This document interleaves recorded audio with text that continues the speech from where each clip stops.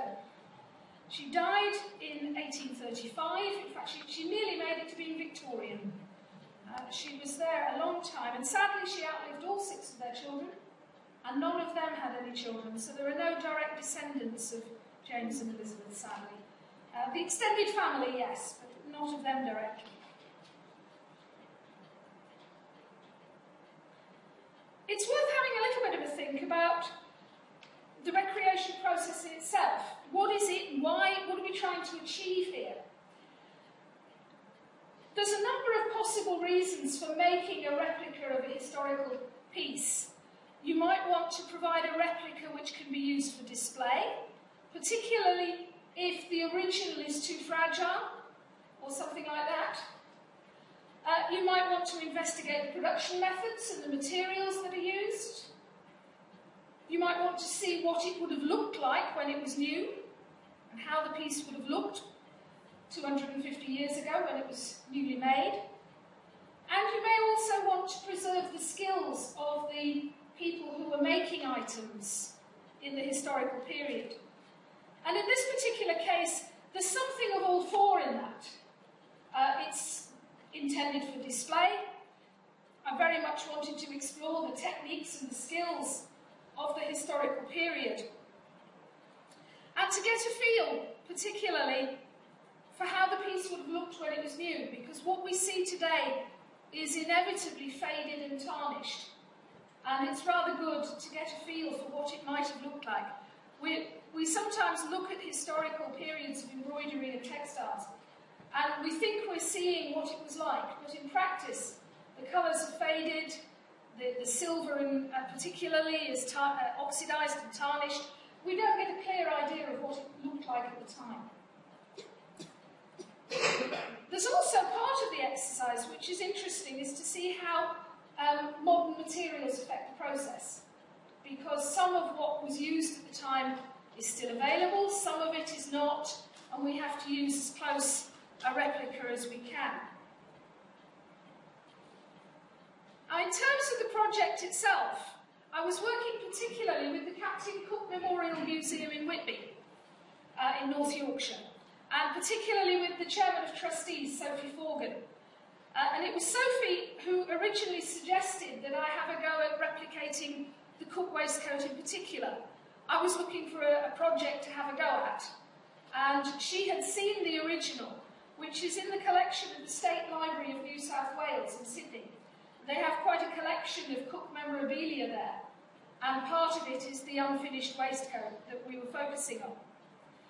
And Sophie was aiming for an exhibition which she has on this year in the museum in Whitby, entitled Fashion and Fibres, Island Dress in Polynesia. And this focuses on some of the fabrics and materials and styles of dress which were used in the Pacific in the time when James was exploring that part of the world. So she suggested that I have a go at reproducing the waistcoat, particularly since it's stitched on Polynesian fabric, which James brought back from his second voyage. So it's actually using fabric from that part of the world. It was also there, the idea was to recreate it and to complete it, because this particular waistcoat was never finished. James died on his 3rd voyage, and Elizabeth stopped work, sadly. Never actually completed the waistcoat. So it would also give us an opportunity to get a feel for how it might have looked had it actually been finished, had he returned to wear it to court, which was almost certainly what Elizabeth had planned. The image on the board there that you can see is actually from the State Library of New South Wales, and that shows the left front of the original waistcoat. You can see the embroidery here, down the front of the waistcoat, and this is the pocket flap. Sadly, you can also see some rather spectacular ink stains, which somebody managed to get on the waistcoat in the 19th century, so the museum was not responsible. They were already on the waistcoat by the time the museum acquired it for their Mitchell collection. But that gives you a little bit of a feel for how it looks at the moment, and I've got some more photographs shortly. The waistcoat itself is stitched on what's called tapa cloth, which is a Polynesian bark cloth. And the original tapa that Elizabeth used came from Tahiti. It was a gift from one of the rulers of Tahiti to James when he was on his second voyage. It's stitched on this beaten cloth. I've got some samples here if you want to have a look later. It's made from mulberry bark, paper mulberry bark. So it's interesting material. It's sort of halfway between fabric and paper. Quite strange stuff to work with. There's a linen backing cloth for the embroidery, which you can actually see on the picture here, which shows the back of the waistcoat. This edge here shows you the tapa cloth, and then here's the linen backing fabric, and then the back of the stitching on the original waistcoat. It's stitched with silk thread and with metallic threads, and you can't see them on this side, but in these areas here you've got silver spangles, sequins. It's not completed. We've no construction, we've just got the flat pieces. We've no buttons or anything in evidence. So some of it at least was guesswork along the way, hopefully educated guesswork, but I'll show you what I came up with anyway. Elizabeth received news of James' death and stopped the work on it. And there's some interesting speculation we can make as to why she stopped when she did. Was she intending to do any more work on the waistcoat? She kept it along with a number of other pieces, and eventually they were put on exhibition around about 1870, I think it was. And then the New South Wales government bought a large quantity of the pieces that were exhibited, and they were taken to Australia and eventually found their way into the Mitchell collection at the State Library of New South Wales. Sadly, it's not on display much, unfortunately. I think it's a little too fragile and they don't want to risk it. So I had to see it from the back collection, which was rather good. So what I applied for funding for particularly was a research visit to go to Australia and New Zealand to look at the originals. I'd obtained the photographs of the one we saw earlier, but it's much better to go and look at it properly if you can. So I applied to the Society of Antiquaries, and they were kind enough to give me some money at the Janet Arnold Award, and I also received some money from the Normanby Trust, which is a charitable trust based up near Whitby. And they allowed me to visit Australia and New Zealand last May and June. And it was a fairly spectacular few weeks out there. I was able to visit the museums and explore the items that we were interested in. First of all, the State Library of New South Wales, the original waistcoat, and that's it in its box. I was, to coin a Yorkshire phrase, slightly gobsmacked at being allowed to get up close and personal with something quite so unique. I was also able to go to the Maritime Museum in Sydney and look at a map sampler, which was also stitched by Elizabeth. That's a little later, stitched around about 1800, they think, in memory of her husband. So by that point, she'd been a widow for nearly 20 years or so. But that's in the collection at the Maritime Museum, and I was able to have a look at that as well. And then we went over to Wellington to look at the third piece, which is attributed to Elizabeth, and that's in the collection of Te Papa Tongarua Museum in Wellington in New Zealand. And this particular waistcoat, which you can see in the third picture there on the to your left, isn't it? That one was finished earlier and was believed to have been worn by James, although it has been altered later. So that was something that I was able to use to get an idea of fairly boring things like his chest size. Because if I was going to make a copy of the waistcoat, I'd got to figure out how big he was. I've actually now examined all of the embroidery which is attributed to Elizabeth. Those are the three pieces which she is believed to have done. And that was fairly amazing. And I learned a huge amount from that visit that I wouldn't have learned from or hadn't learned from the images that I'd obtained. measurements, details of the colours. I didn't realise till I got there that there were actually 3 shades of each colour rather than 2. It looked like 2 from the images.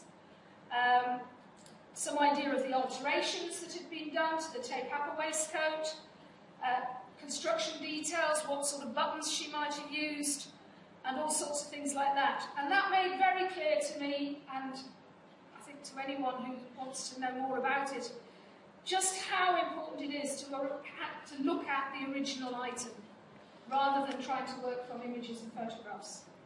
And I got a much better recreation of the waistcoat as a result of the visit. I also got a fairly spectacular holiday out of it. But the main purpose was the museum visit, and that was fantastic. I've also been able to visit several museums in the UK to look at waistcoats from a similar period, and also to look a little bit at other items of dress, which was research for this lot, as you can see I've got on today. There are a number of examples of waistcoats in the museum collections in the UK, particularly from the 18th century. There's some lovely collections of 18th century costume out there. And it was fascinating to look at the waistcoats from the 1770s, the period when Elizabeth was stitching the waistcoat that we were focusing on, and to compare how they were. And it was interesting. Ladies, we think we dress fancy. That's got nothing on 18th century men. These waistcoats were stunning. Silk embroidery, metallic embroidery, bling everywhere. They were, and bear in mind that what we're looking at now is tarnished. They were amazing. That's a piece from the collection at Gawthorpe Hall, from the Kay Shuttleworth collection. Cut down pieces of a waistcoat, but that's the lower hem. And you can see just how spectacular that one would have been. There's one from Leeds Museum's collection, also again 1770s. Rather lovely ribbon effect around the edge of that one, all embroidered. Silk thread, there's some sequins on that one as well. This one you can't see a lot close up, but this one's a German piece from the Embroiderers Guild collection at Embroiderers Guild House in Walton-on-Thames. That would have been glorious in candlelight because it's got silver thread all over it. Now looks sort of mucky grey, but it would have been stunning at the time. And then this is one from a Leeds Museum collection. Slightly simpler waistcoat, this one, on linen rather than silk.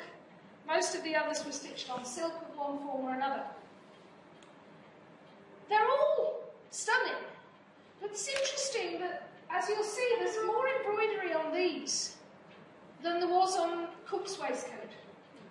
And speculating a little on why. Why is it less elaborate than some of the others? What was Elizabeth thinking about when she was doing it? The waistcoat was almost certainly intended for court wear. Had James returned from that third voyage, he would definitely have been invited to court to meet George III.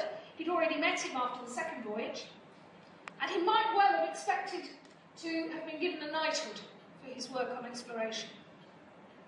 So the chances are this waistcoat was intended for James to wear to court. It's a relatively simple design. You can see this is on the image we've got here. What's my pointer? There it is. This is actually on the neckline. It's the edge just on the side of the neck. You can see that this would have been silver. Here's the silk embroidery.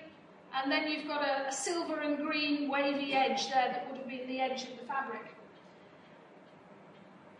It's a relatively simple design if you think back to the photos we looked at just now. Was she planning any more? Was it intended to be more elaborate? There's no sign on the original of any unstitched markings.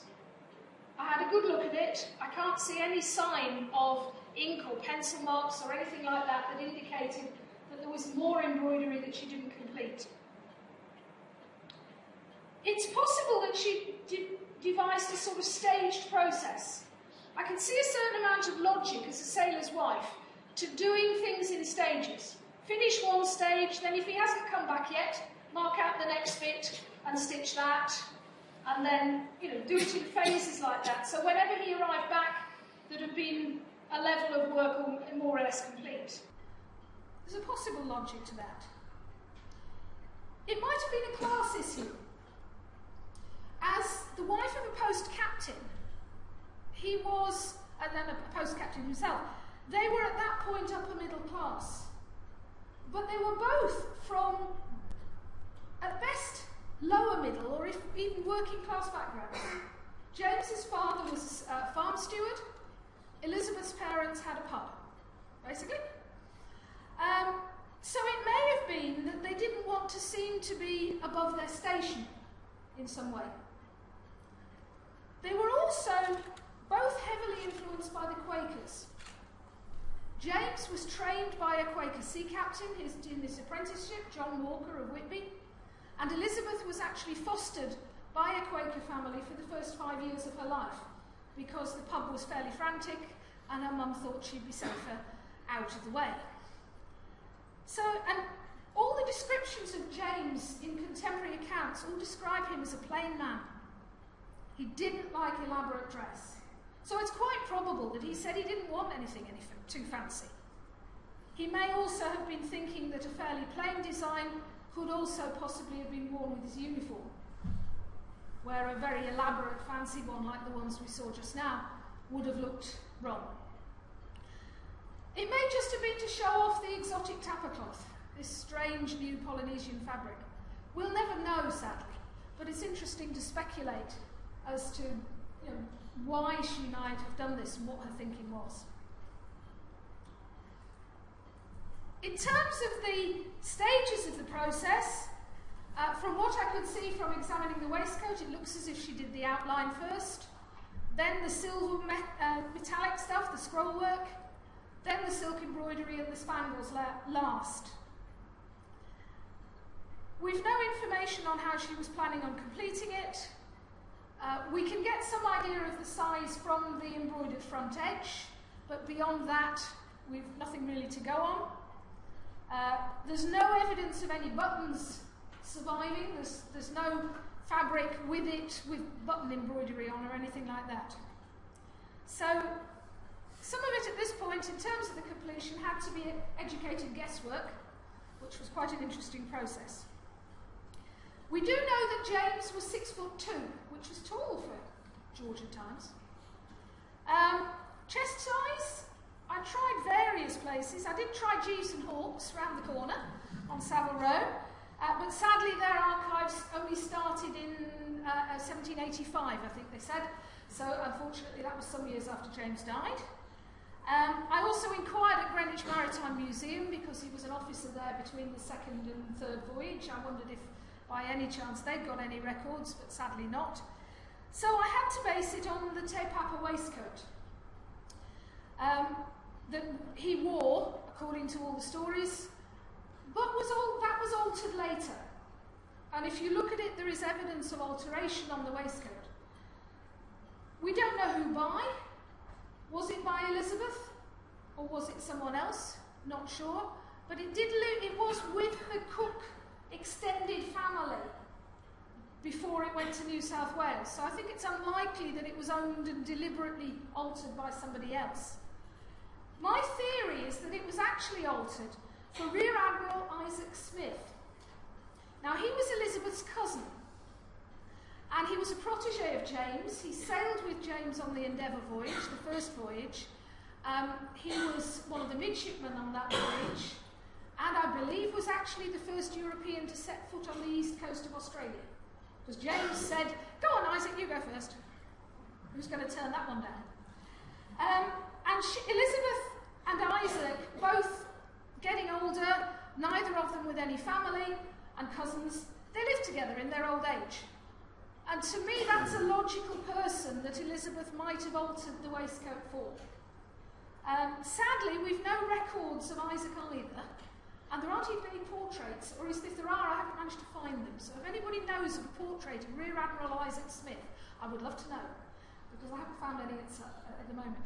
Whoever it was altered for was 4 inches shorter and probably about 4 or 5 inches stouter, judging by the alterations that were made.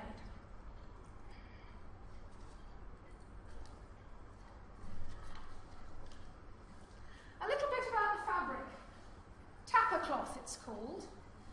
It's made from the inner bark of the paper mulberry tree, Brucinetia papyrifera, for those of you who are anoraks and like the Latin names for things. I'm a biologist originally, so I tend to go for Latin names, I'm afraid. It's a common fabric in Polynesia. It's used for clothing, for wall hangings. Certainly it's used more for clothing in that period. It's obviously a bit less nowadays because they've got access to other sources of material. Interestingly, there's no tradition of stitching the tapper cloth. There's no embroidery on it. Certain amount of stitching just to hold the bits together. But mainly it was painted or stained or printed. They hadn't really got anything much in the way of thread or needles. They had some bone needles, but certainly no metal ones. And they hadn't any fibres that they could make thread from. There was no cotton or silk or anything like that. So they didn't stitch it. How it would have lasted in the British climate is a good question, because our climate, sadly, is not what they have in the Pacific. Pacific climate would be wonderful, but it doesn't work. And the one problem with tapper cloth is that it's not woven, it's actually beaten, so it's sort of glued together with the glue that's in the fibres anyway. So it tends to fall apart when it gets wet, sadly. I did try a few little experiments, and I've got some of the pieces here if you want to have a look. I tried sticking some in a cold shower on the principle that that would simulate a rainstorm, and tried washing some with a little bit of warm water and soap, and it doesn't like it. So in practice, the fact that James never came home and never wore it is probably what allowed the waistcoat to survive, because if he'd worn it and they'd had a go at washing it, it would have been a bit of a disaster. The original cloth I got, the cloth that Elizabeth used, was from Tahiti. I ended up getting mine from Tonga via mail order from a supplier in Hawaii, which was quite entertaining. I'm told by the chap in Hawaii that they don't make it in Tahiti anymore, sadly. It did amuse me because it took me about 3/4 of an hour with a couple of emails backwards and forwards to make sure I got the right type of tapper cloth. And then having ordered it online, it took 3 weeks to come. And it took James 3 years. So, you know, how we've moved on. The tapper was different. It's not a smooth surface, it's rougher textured than Elizabeth's tapper. There are patches of glue and patches where there's been a big hole in it, so they've stuck a patch on the back and you've got 2 layers of fabric and things like that. I was able to find bits of tapper that hadn't got too many patches and holes in for the waistcoat when I made it. Interesting stuff to work with. Whether it would have actually been popular if James had survived and come back to wear his waistcoat at court is an interesting question. But given the weather problems, I suspect not. I think it would have been an exotic feature that couldn't have taken off. Those 2 pieces on there, by the way, those are just some modern pieces of printed tapper, just to show you how it's normally used, if you like. Excuse me. In terms of embroidering the waistcoat, I was able to get the pattern from the New South Wales images. I had them printed off full size, traced the pattern, and then pricked and pounced the tracing paper. Those of you who have not come across those techniques, basically what you do is you go along and you poke little holes all the way along the lines of the design, and then you pin that to the fabric and you brush powder through, and it goes through the holes and leaves little dots all over the fabric, and you then join up the dots. It's a boring job, I'll tell you. When you've got something this big, you're pricking a lot of holes. But we got there. And then I I was able to draw on the tapper cloth in pencil. Because it's close to paper in style, I was able to just use a pencil to join the dots up, so that worked quite well. The stitches are fairly simple, but typical of the period. There was tambouring, which was very popular in 1760s, 1770s. That's basically stitching with a little fine crochet hook, effectively. And you push that through the fabric, grab the thread and pull it up into a loop. And you end up with something that looks a bit like chain stitch. It's a lot quicker than chain stitch. There is also chain stitch in there, and long and short stitch. It's a silk thread, a single strand of silk thread that was used, and I did the same. The original thread that Elizabeth used is what's known as an S-twist. That's just the way the twist goes on the thread. Mine was actually a Z-twist, which was twisted the other way, but Elizabeth had used Z-twist threads on the tape-upper waistcoat, so she obviously had access to both. And the particular range of threads I used, which was from a firm called the Silk Mill, had a colour range which allowed me to match Elizabeth's colours very closely, and they were much the same size. So I felt that the fact that the twist was the wrong way was a small problem that we could get over that one. I was able to match the colours from the back of the waistcoat, which was good because there were much less fading on the back, so we could get a real feel for the original colours. The metallic thread used was what was known at the time as wire. Nowadays we call it passing thread. It's slightly different from modern goldwork threads, if any of you are into goldwork embroidery, because the thread is twisted more tightly round the core, the metal strip, and that means that when you stitch through the fabric, you don't strip the metal outside off the thread. Excuse me. So it was much easier to stitch with. And then the silver spangles used were, there was silver, as far as I can tell it was silver, a little bit difficult because of the tarnish, but I think if they'd been silver gilded on top of silver, they wouldn't have tarnished as much as they did. And in practice, gold thread and gold spangles weren't really used at the time. Not in costume. Lot of silver, but not gold. So almost certainly silver thread there. And that's the embroidery in action, as it were. This is working on the right front of the waistcoat there. That's the lower edge and heading up the front of the waistcoat. Both the metallic thread and the spangles I got from a firm called Benton & Johnson, who are one of the few suppliers that still make silver-plated spangles rather than sequins. The spangles are made by twisting silver-plated wire onto a rod to make something that resembles a spring. Then you cut along one side, so you end up with sort of little jump rings, and then you squash them flat. And so you've then got a flat piece of silver-plated metal. And you can tell the difference between a spangle and a sequin, because a spangle will have a tiny notch somewhere around the edge where the two ends of the wire meet, whereas a sequin is complete. And I've seen those notches on Elizabeth's work, so they were definitely spangles.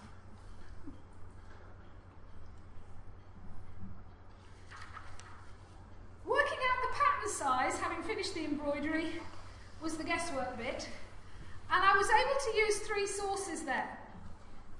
The outline of the original embroidery gave me a length, it gave me the shape of the front edge and the position of the pockets, but it didn't give me any idea of the width of the pattern piece or the overall shape.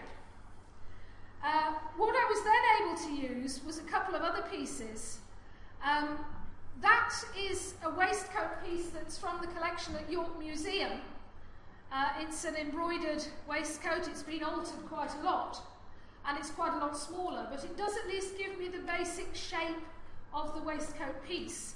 So that was useful in terms of working out how wide to make the piece. And then the tape-upper waistcoat also gave me a chance to do it. You can see here some of the alterations that have been made. There's a piece that's been put into the side seam, and there's one of these on each side of the Te Papa waistcoat. And then this is the armhole, which they've basically just cut down into, folded the piece back and tacked it down. But by measuring that length, which was about 4 inches, I was able to determine that they'd actually shortened the Te Papa waistcoat by 4 inches. Probably Elizabeth, I suspect, because I don't think she'd have let anybody else do it. It was too precious to her, I think. So that gave me overall measurements, which I could then cut down by 4 inches and extend the other way by 4 inches. The buttons, I based those on what had been seen in other waistcoats, and one that's particularly interesting is this one. This is the one I showed you earlier from Leeds' collection.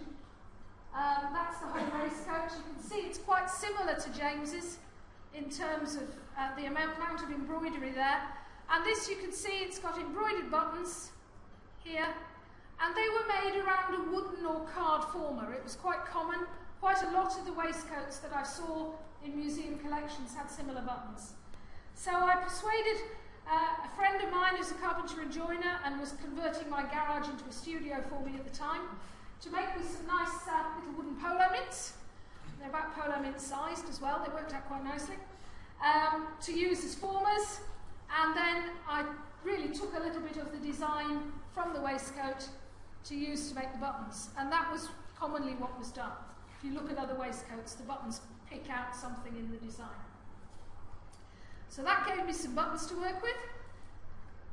And then the construction process. I started off making a mock-up of the piece because I wanted to make sure I got the pattern piece shapes right. And to get the hang of the design. I used Vilene, the interfacing material, as a substitute for the tapper, because that's a similar sort of non-woven fabric. Linen and cotton, and tried to use the same construction process as they would have used in the 18th century. And that worked fairly well, and it's on at the front here if you want to have a look at the mock-up. The process I based on research in books about construction of 18th century costume. It was all hand-stitched, using linen and silk thread, as they would have done in the period. I used homemade buckram to stiffen the front edge, which was quite entertaining. That's basically linen stiffened with rabbit skin glue, which wasn't nearly as messy as I thought it was, or as smelly. It actually worked fairly well. It didn't stink the house out too much. And the sequence of construction is slightly different. The lining, if you make a lined garment today, if you're doing something like a waistcoat, you make the outer, you make the lining, you stitch the two together. In the 18th century, they didn't do it like that. They made the lining of the back in with the back, then they stitched the front to it, then they did the buttons and the buttonholes, and then they stitched the front lining in. That was the last job. And then they sort of over-stitched the buttonholes, turn them back and catch them down around the buttonholes and things like that. That meant that that front lining could be replaced much more easily if it got marked, damaged, or whatever. So there's quite a bit of logic to it, but it did make for an interesting exercise in the way it was the differences. So there's the waistcoat. That's the completed waistcoat. And the shape of it's quite interesting. He was a string bean, was James. Very skinny guy when you got the size down. And I looked at it for a little while when I made the mock-up and thought, have I got that right? But in practice, if you look at the Weber portrait of James, that was done at about the same time as the waistcoat was being stitched. Around about the end of the 1770s. And he's pretty slim on that. So I think we have got the shape right there, as close as we can, without having James around to try it on. Which would have been wonderful. And that he was about 50, late 40s, early 50 when that was done. So he must have been a fairly fit guy, I think. I suppose running up and down the masts to the crow's nest and things like that would have meant he had to stay a bit fit.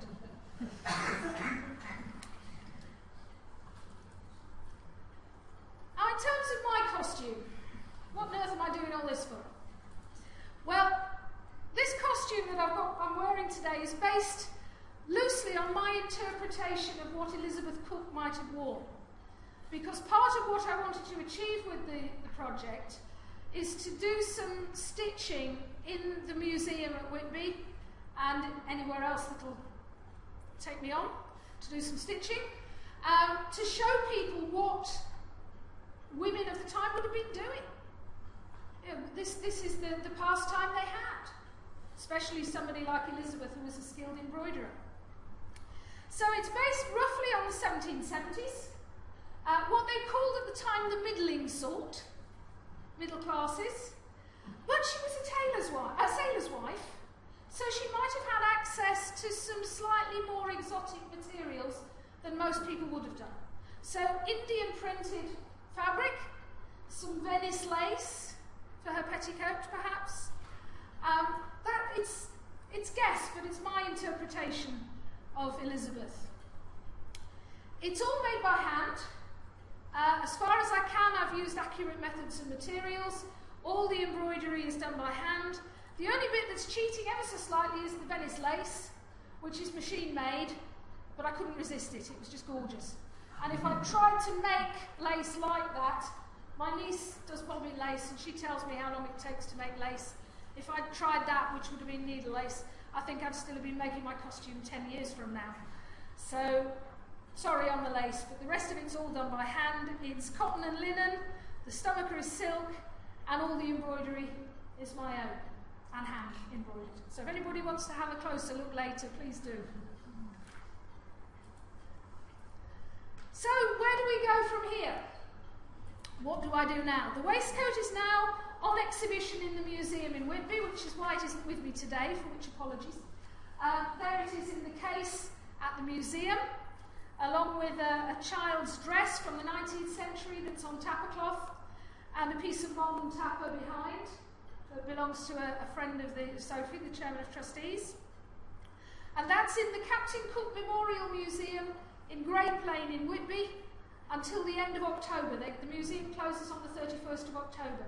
So if any of you are up in that neck of the woods and would like to have a look at the waistcoat, it's there in the exhibition.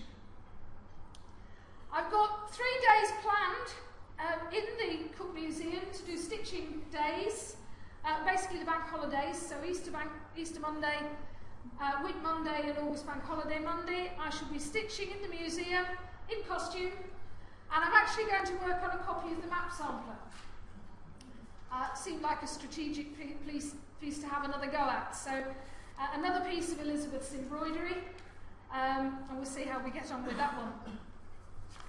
I'm also doing some lectures like this about the waistcoat and potentially stitching days elsewhere, so if anybody's interested in a lecture or a stitching day, give me a shout. I have my cards with me, you can always take them away. Sorry about the publicity bit. And it's been suggested that what might be rather nice would be to take the waistcoat back to Australia and New Zealand to compare it with the original, which is quite an interesting notion. I've got to get in touch with my contacts in Australia and New Zealand to see whether they'd be interested in that. And in fact, in about 4 or 5 years' time, we've got the 250th anniversary of the Endeavour voyage coming up. So that might be a strategic time to take it back and perhaps put it on display with the original, which would be rather nice. So we'll have to see how that works out.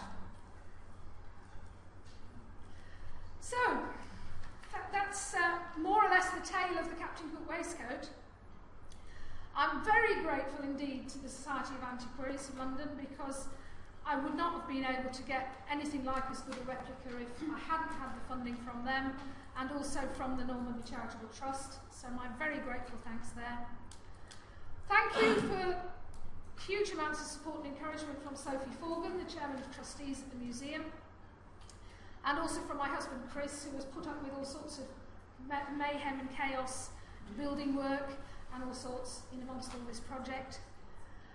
If anybody would like to follow a little bit more of what I'm up to in the future and keep tabs on what we're doing, that's my website, AlisonLarkinEmbroidery.com, and I've been blogging the progress of the project, and will continue to put other stuff of what I'm up to.